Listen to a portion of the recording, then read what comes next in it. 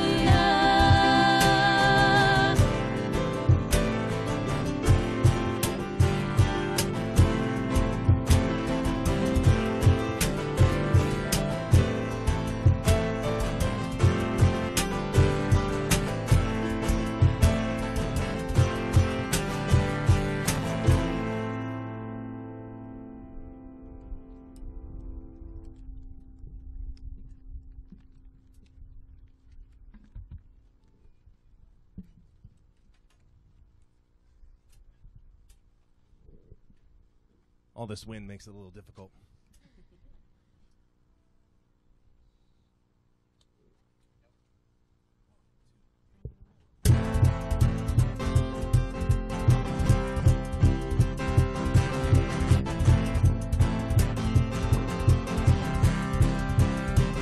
Oh Lord my God, when I in awesome wonder consider all the worlds thy hands have made, I see the stars, I hear the rolling thunder, thy power throughout the universe displayed.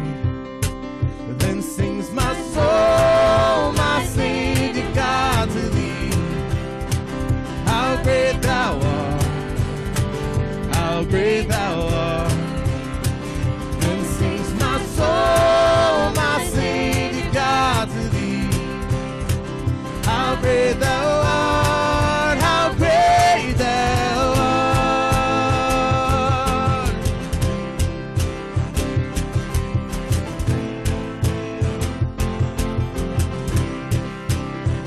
And when I oh God, his son not sparing, send him to die. I scarce can take it in, that on the cross, my burden gladly bearing, he bled and died to take away my sin. Then sings my soul, my Savior God, to thee. How great thou art, how great thou art. Then sings my soul, my Savior God, to thee. How great thou art, how great thou art.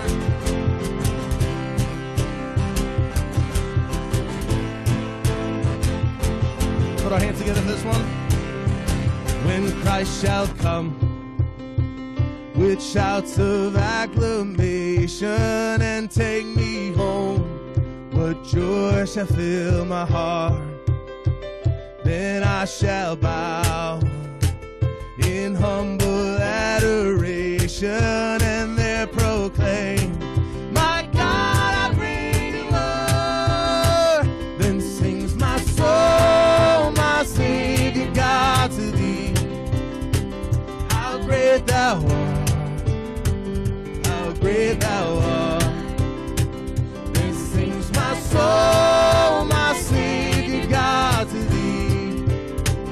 How great thou art, how great thou art. Then sings my soul, my Savior God, to thee. How great thou art, how great thou art.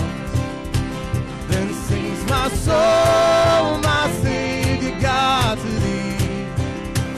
How great thou art, how great thou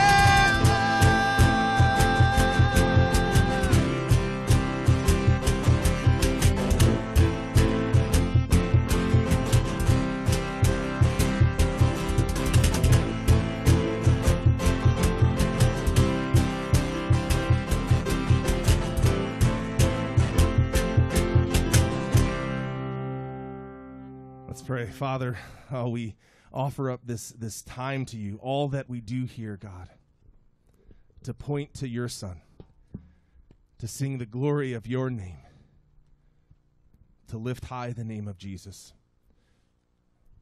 God, I pray that you would be with Pastor Ed as he comes and he shares your words this morning, that the people walking by would hear your words and be changed by your words. Let our hearts hear the words and receive the words that you have for us today. We pray this in Christ's name. Amen. Would you have a seat? Well, good morning again, Terra Church in the city of Troy. It's our second week out here. What a great thing. After 4+ months, 5 months of not really being together, which is not normal for the church in any time, even in times of persecution and suffering, not to be able to gather. And so it's good that we're able to do this. It's good that we're able to be here together on a beautiful day by the river here. And it's good that we're able to do that safely. Listen, I know some of you may wonder, why do we have to wear masks when we're singing? I saw studies that said singing doesn't push it as far as they originally thought. Well, one, that's if you're not singing loudly. And that's not my experience with people worshiping at Terra. So we're just going to do that, and we're going to be careful. There's nothing wrong with showing some care for people who may be exposed to sickness because of us. So we're just going to be careful and make no apologies for that whatsoever. So I want to start us with a quote today. Edwin Hubble was a preacher in the 19th century with one of the unfortunate Ed names. Edward is the best among them with Edwin and Edgar. But he said this: neutral men are the devil's allies. Neutral men are the devil's allies. What do you think of that quote? Now, I know there are places where being neutral is actually a good thing, so I'm not sure he means it. I certainly don't in all areas, right? Proverbs makes it real clear. To get involved in someone else's quarrel is like taking an angry dog by the ears. You shouldn't have jumped in. Now you're in a spot that you can't get out of. It's like when I see arguments on Facebook, which I'd say about 60% of are between the uninformed and the misinformed arguing. When I see that, I just stay out. There's no point. No one's really changed by your political arguments on Facebook. In case you didn't know that, take that home as the one thing you learned today. But when evil and good are constantly on one highway, driving at high speeds in opposite directions, to be neutral is to be like a person who decides to put their car perpendicular across that highway. There is no neutral when it comes to good and evil. And that's where Jesus is going to bring us today. We're in Matthew chapter 12. If you want to find your way there, we're going to be looking at only verses 43 through 45, so just those 3 verses today. And we're going to come against the third in a series of teachings and warnings Jesus gives to a generation who sees him, hears him, knows his work, and yet doesn't find a place for him in their hearts. Here's where we'll go today. First, we'll talk a little bit about the Pharisees, revisiting them from who we talked about last week. Then we'll go into Jesus' illustration of how things are going to go wrong if your heart's only neutral towards good. And we're going to talk about the unclean spirits that he uses as an illustration for that. And then finally, what it means to turn our hearts towards God. Not what it means to have a little bit, one section, a compartmentalized piece of God in your life, but to come to the place where you issue a full surrender of every area of your life to the Lord. Let's look at Matthew 12, 43 through 45. I'm going to read those 3 verses. I'm going to pray for us, and then we'll get into the Word. When the unclean spirit has gone out of a person, it passes through waterless places, Jesus said, seeking rest, but finds none. Then it says, I will return to my house from which I came. And when it comes, it finds the house empty, swept, and put in order. Then it goes and brings with it 7 other spirits more evil than itself. And they enter and dwell there, and the last state of that person is worse than the first.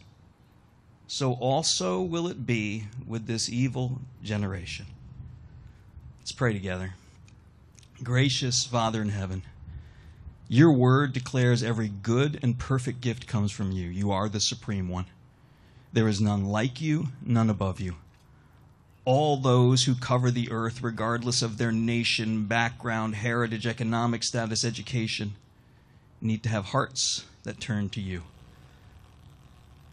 So, Father, we ask for you to speak clearly in this time to us, in our inner person, that you would settle the things that are like static and misdirection away from you, that you would quiet the busy pieces that leave us passionate about the wrong things, and that you would help us, Lord, to tune in to what you have to say and to respond when we leave this moment.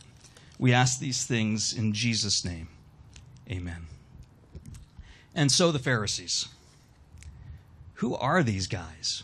That if you read the Gospels and are even familiar in a cursory way with them, you see the Pharisees as these men who keep coming and confronting Jesus. They're constantly trying to test him, tempt him, prove him wrong, shame him, degrade him in front of other people. They're the key religious leaders in Judaism of that day. They love their power, which they see as the power to interpret all that Moses would say as Moses said it. They see themselves as the final arbiters of Jewish law, what they say and how they see it. They love the power and desperately fear losing it. They're constantly infused by their own sense of pride. The Bible says that they love being greeted in public places as Rabbi, Rabbi. But for religious leaders, they seem to lack faith. Last week we saw them saying to Jesus, after having heard him teach, seen his miracles, and heard of other miracles, they say, we want a sign on demand, prove everything to us right now. We know later they will plot to murder Jesus. Here's if I had to summarize some key points about who these men are from the Scriptures. They set their own standard of holiness, and it's so bad and so far off. Jesus says when you make a convert, you make him twice as fit for hell as you were. They major on the religious minors and neglect what Jesus will call the weightier issues.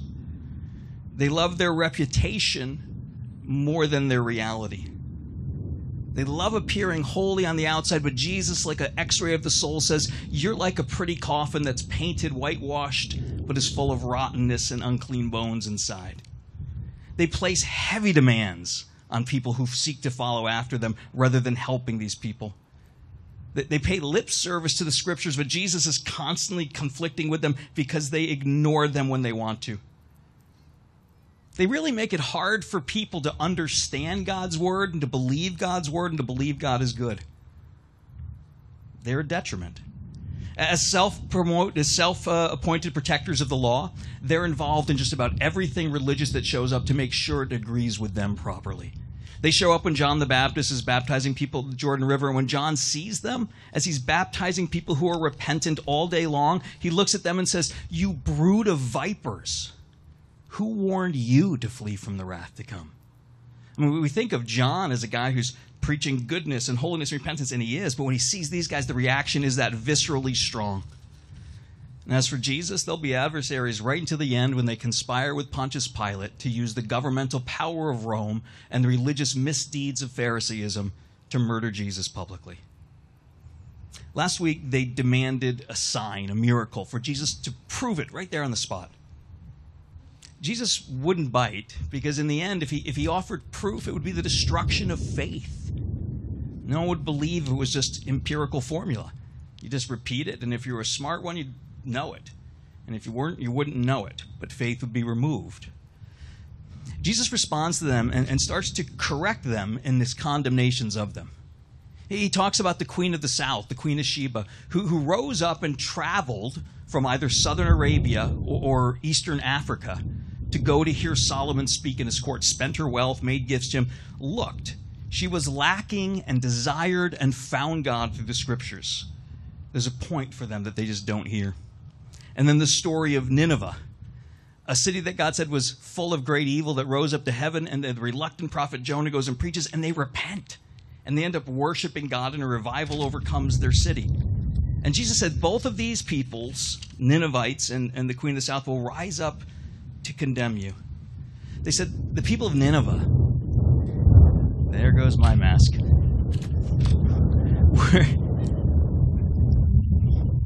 Thanks, Rachel. It's a grounded a second. Nice. Nice job, Rachel Gardner.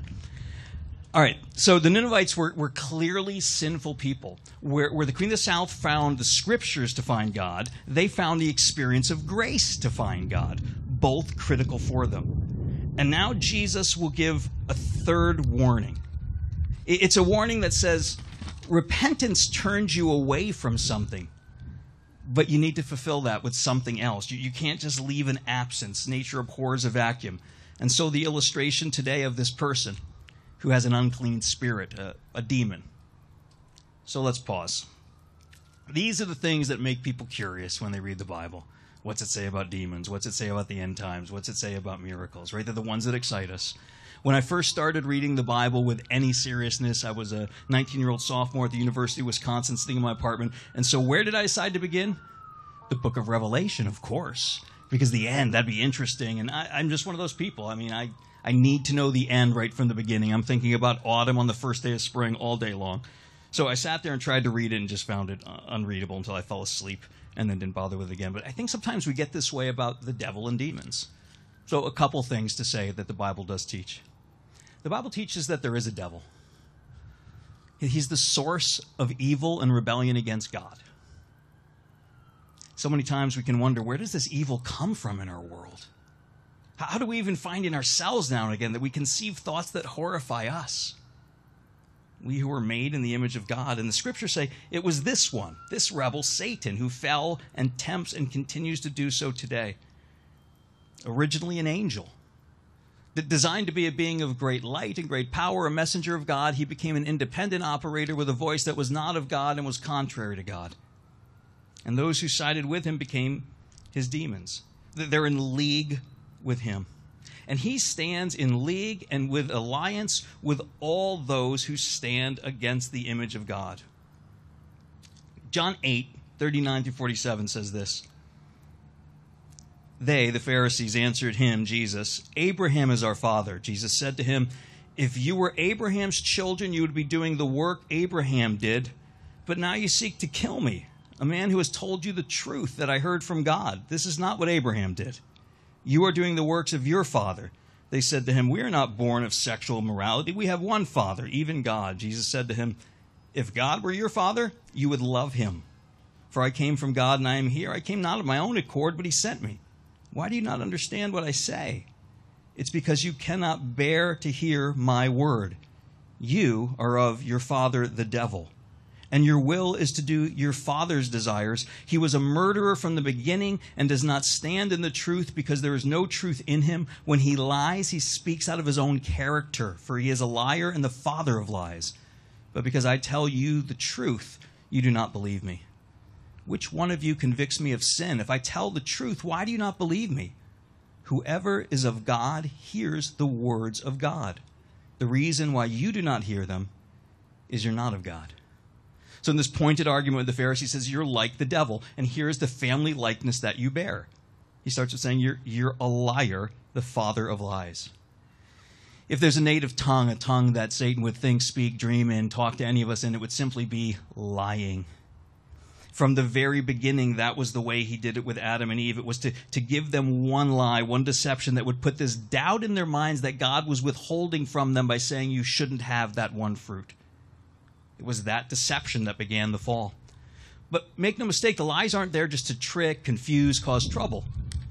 He says he's a liar and a murderer, the father of lies and a killer.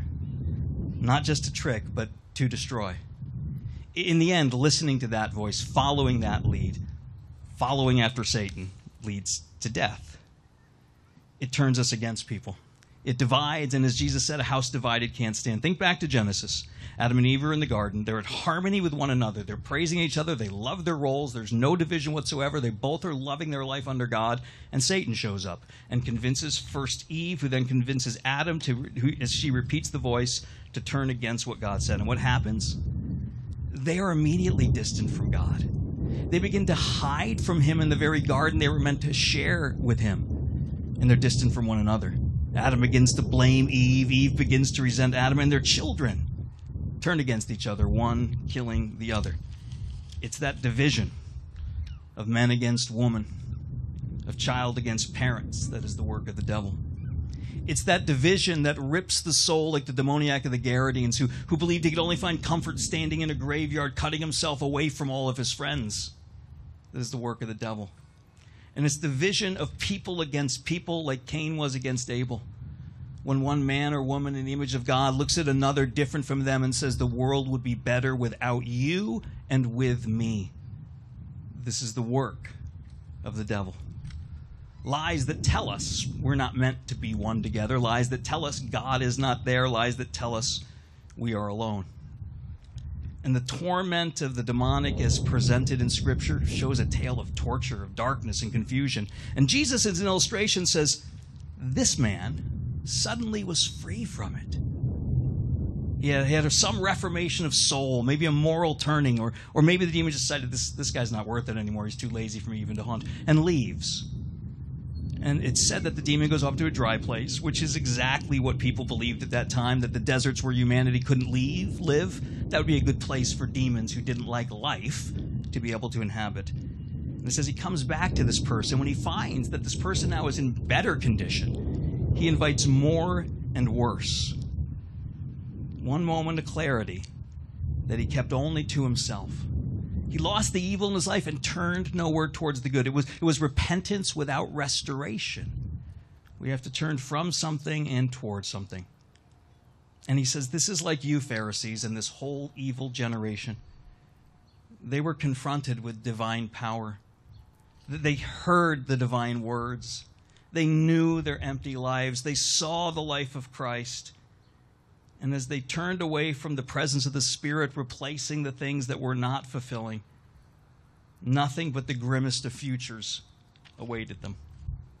It was Jesus' point. Half efforts leave us in terrible spots. Being neutral in good and evil leave us in that car perpendicular with two highway full of traffic rushing in opposite directions around us. So what do we do? When things are completely antipolar, you cannot be both. Sure, there are times to be neutral. The stupid fight and argument, but there isn't a time when it comes between evil and good. One of my favorite theologians, Bob Dylan, wrote this in the song Precious Angel. He said, there's spiritual warfare, flesh and blood breaking down. You either got faith or you got unbelief, and there ain't no neutral ground. The enemy is subtle, howbeit we are deceived when the truth's in our hearts and we still don't believe. Maybe it wasn't in the Pharisees' hearts, but it was in their hands. They studied those scriptures to the point of counting letters. Jesus, when he challenged them in John chapter 5, would say, you search the scriptures because in them you think you have life, for these are they which testify of me, and you won't come to me that you may have life. The condemnation is not that they did evil. The condemnation is that they believed they could be justified in some other way than what God had provided, sending his Son as their Savior and sacrifice.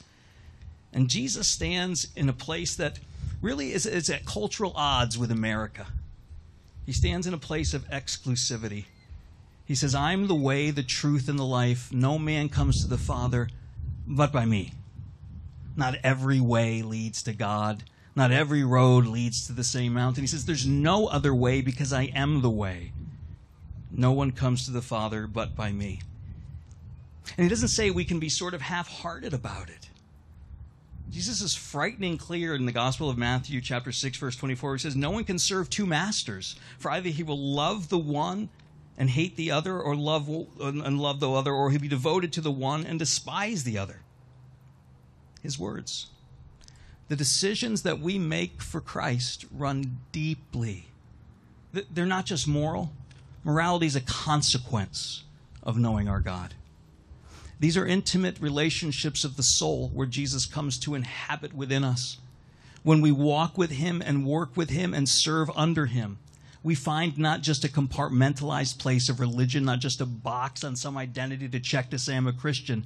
We find ourselves, as St. Paul said, to be the very bond slaves of Jesus Christ. That as he speaks, we do, and where he doesn't, we don't. No neutral ground. It brings conviction, I believe, both to the follower and the non-follower to hear Jesus' words. You can't keep him in half measures. You can't keep a compartment or a pocket of Jesus in your life. It's all or nothing at all. You know, if COVID did anything for us, it helped us realize at least two big fears. Well, three if you count we're desperately afraid of not having toilet paper. But two other fears that we as humans walk around with. One is that things are out of control. What if we can't fix it? What if it's going faster than we can keep up with? What if we don't know the answers? What if the smartest kids in the room don't have anything to say to us? It's one of the fears. The other fear was, I might die. People were very self-concerned. What if I get this? Yes, people in Italy and China, but what if I get this? Things are out of control, and I'm going to die. Can I suggest to you that COVID didn't create these circumstances? It just helped put a little light on them. That, yep, things are out of control. Your fear is real. Welcome to your nightmare. And yep, you are going to die. As Mark Twain said, they'll mourn you for a day and forget you for a lifetime. And in the midst of this chaos, and in the midst of our mortality, all the more brightly Jesus shines. The one who is a sovereign, who said, I understand the evil in this world and I can defeat it. I have a plan to secure and save those who turn. And he offered his life in place of our certain deaths to tell us, all who have me as their Savior, who take that penalty, you will have life. He came not to condemn the world, but the world might live through him. For as many as believed in his name, he gave the right to become children of God, not born of their father, the devil, not born of their society, their time, but born again of their Creator to live with him. Satan will constantly bring words of darkness. They'll promote fear, they'll promote division, and ultimately they'll promote violence and destruction and separation. Jesus will bring action, the most notable one on the cross and out of the tomb, to tell us that he will repair the division, that the breach will be healed, that he will make of all one again in him. And he will call to you and say, "Oh, you of this evil generation, don't turn only to yourself. Don't think you can turn to evil without turning towards me. Don't think that somehow you can be saved in a salvation that God has not provided." We're going to have a moment to reflect on those acts that Jesus did on the cross and celebrate communion together. If you have your communion elements with you, please go ahead and get those out now and get those ready for you and your household. If you don't have them, if you would go to one of the greeting tables, I think there's one there, one here, and is there a third, Dennis? One back here. There are communion elements that are available there, and you can pick those up. I'm going to give this one moment because people are heading to get those. When we celebrate communion, we find ourselves always looking in three directions. We look back, and we hear the words of Jesus on that Passover night when he told the tale in a different way than Jews were used to hearing it. The people around his table were used to understanding the sacrificial lamb that was put over the doorpost of the homes of the people fleeing from slavery in Egypt to keep them safe. And Jesus says, that's my blood. And he takes bread and breaks it and says, this is my body, which will be broken for you, so that sins will be forgiven. We always look back. We look right here. The scriptures make it very clear that if you're coming to this place of union with Jesus, a place where you again celebrate the forgiveness you can have, the life you can have in his death, and you have sin in your life, that it's time to deal with that. That it may mean that you actually say, right now I can't, I need to make some things right in my life and set that aside. And God says, take that seriously. It may mean that some of you are committing now to make some things right, to contact some people, whether here or after this service, to be able to make those things right. And we always look forward, because Jesus said he desired this dinner to happen with us when he would return. And we celebrate this until that day. It becomes a picture of the great family meal when every tribe, tongue, and nation, secure and saved in Jesus, will celebrate. On the night in which he was betrayed, our Lord took bread, and after he had given thanks to God for the food and for the great plan that God was unveiling, he took it and broke it and said, "This is my body given for you." Freely he gave, that we can freely receive.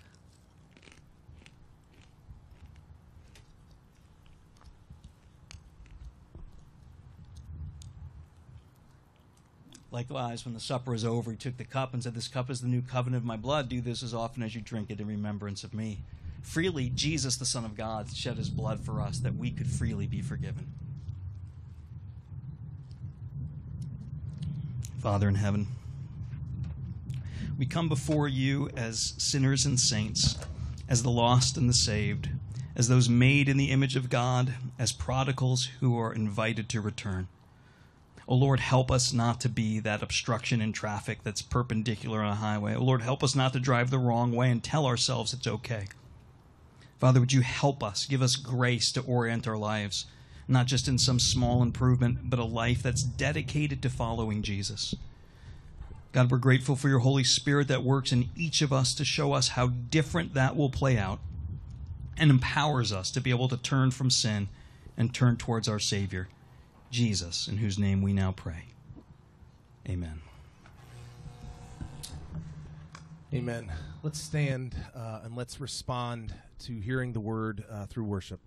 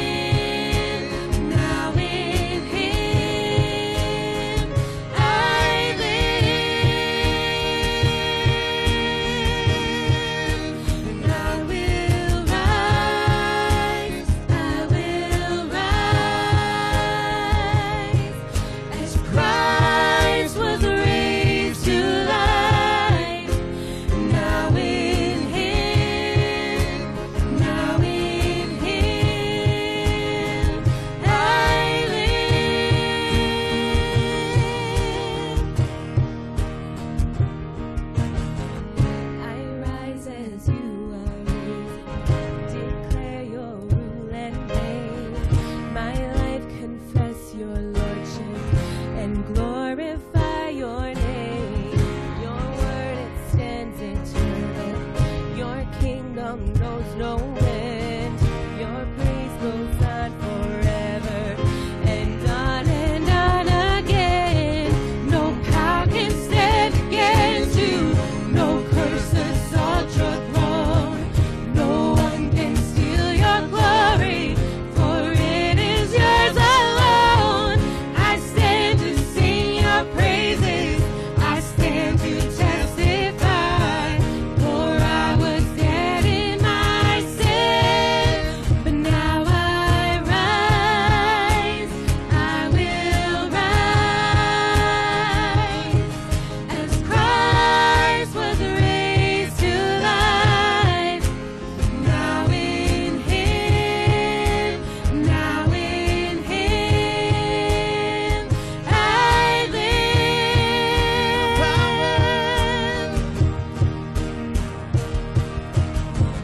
No power can stand against you. No curse assault your throne. No one can steal your glory, for it is yours alone. I stand to sing your praises. I stand to testify, for I was dead in my sin, but now I rise.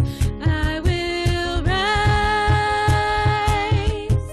as Christ was raised to life. Now in Him, now in Him, I live, I live. I will rise, I will rise as Christ was raised to life. Now in Him, now in Him, I live.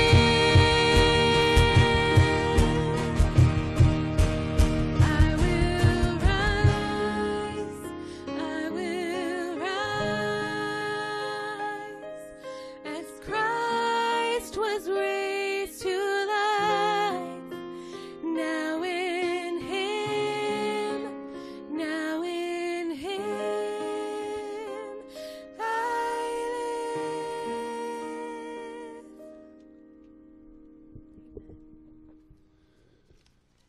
Amen. Amen. We're going to just announce that we actually do take our offering at this time usually, but ways to give are still the options to text and go online and give those ways. We won't physically be giving here anytime in the very near future. As we figure out how that works, we will let you know. But let's close declaring that Jesus is better than all the things that we could possibly put in front of him. He is better than COVID. He is better than all the things that keep us from getting together. So let's sing as we go today, church.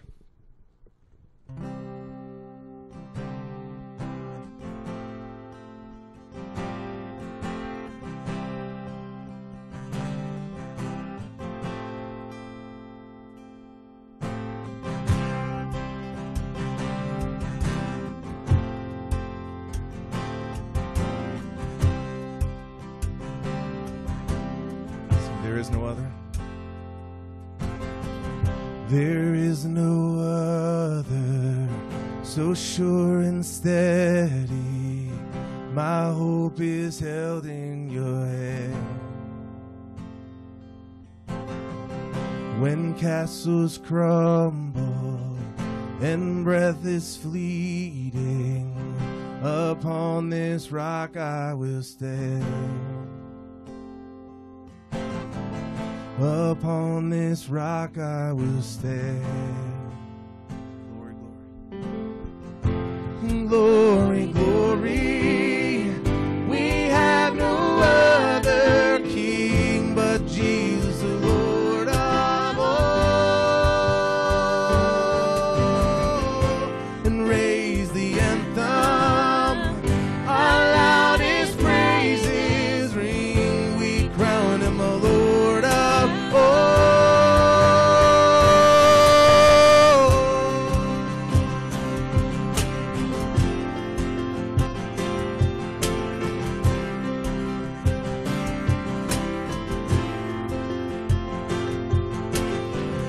Your kindly rule has shattered and broken the curse of sin steering me. My life is hidden beneath heaven's shadow. Your crimson flood covers me. Yes, it does. Your crimson flood covers me. Glory, glory. We have no other King but Jesus, the Lord of all. And raise the anthem. Our loudest praises ring. We crown him, O Lord of all.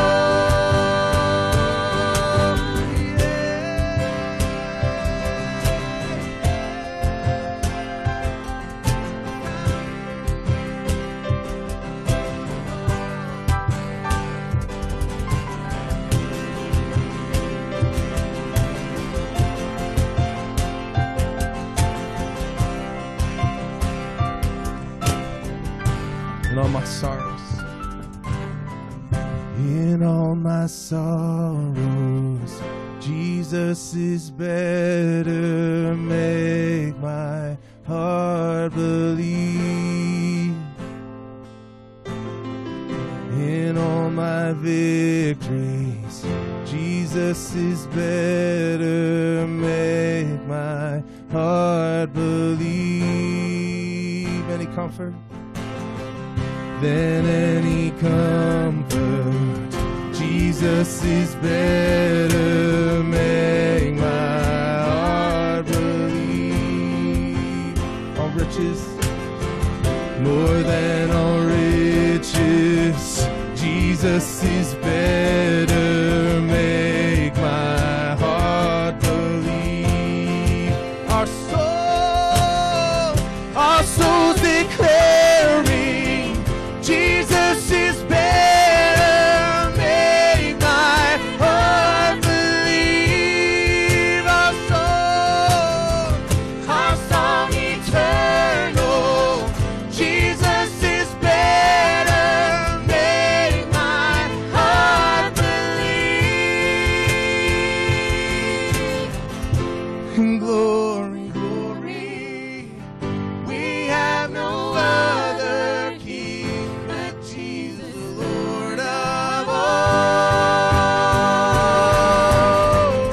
And raise the anthem.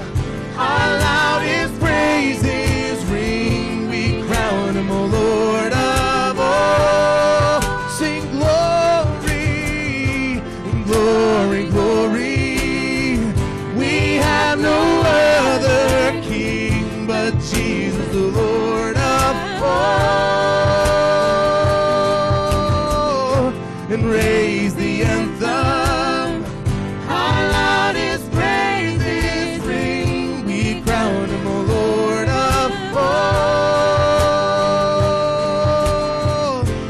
Crown him, O Lord of all.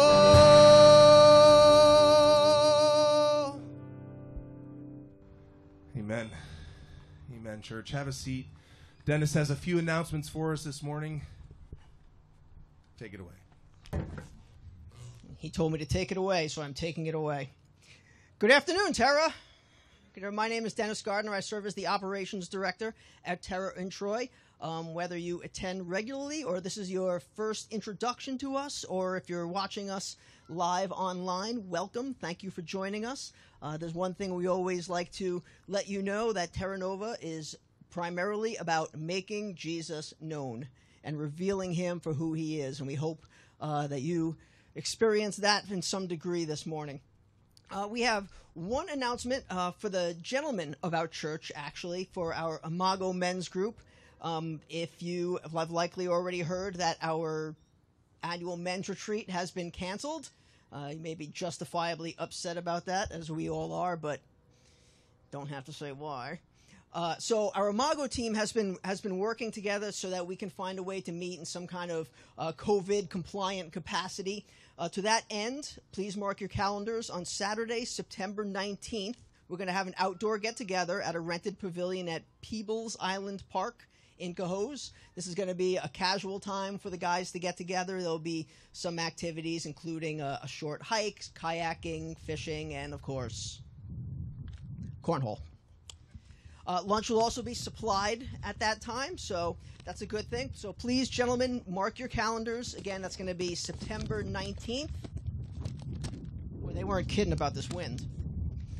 There'll also be a time set aside there for Pastor Ed to speak to the men of Terra Nova Church.